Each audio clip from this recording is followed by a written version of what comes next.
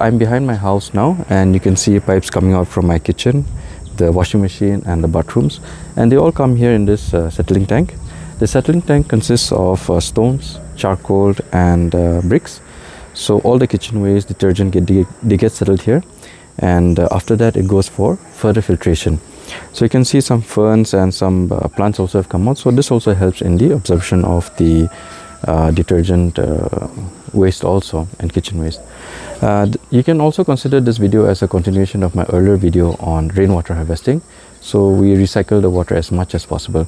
We can go on forward and see the further filtration of this setup. Now you can see the pipe behind me, the white colored pipe.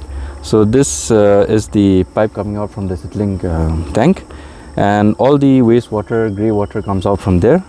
And you can see this area here has grass. These are aquatic grass. I don't know the botanical name of this grass. If there are botanists over there, maybe you can help me. So what I've done here is simply stone chips along with some sand, and I've planted this grass. So as per my understanding, the grass takes up, absorbs all the detergent, the waste coming up from the house. Not all of it, but maybe majority of it. And I've in fact converted this entire drain into a sort of filtration system. And you can see the grasses are growing quite okay. And even the guava trees next to me also, they are bearing fruit nicely, maybe because of the nutrition coming from here. There's also a fair amount of organic material also, leaves and some earthworms. I'm not sure if the camera can catch that. So it's a healthy organic environment here.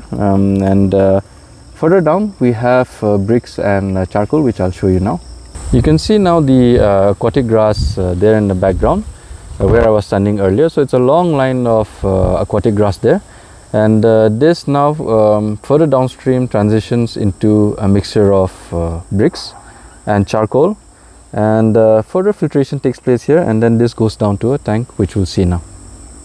The water now comes to this tank over here, and the first two, which you can see here, the lids, this contains a combination of charcoal and bricks again for further filtration, and the water comes here.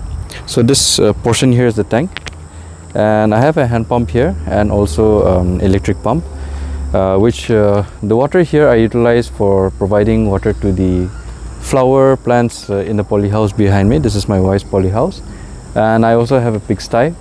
I don't know whether the camera can catch it, so I use the water for cleaning a pigsty. I also have some chickens here, so the grey water is utilized and recycled in for secondary uses again. Maybe not for drinking or something, but maybe for watering plants and for cleaning you know, your livestock pens.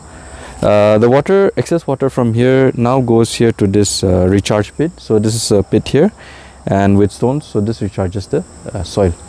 So I hope you like this video, and maybe you can also implement this in your house. A simple but effective way to recycle grey water. Thank you.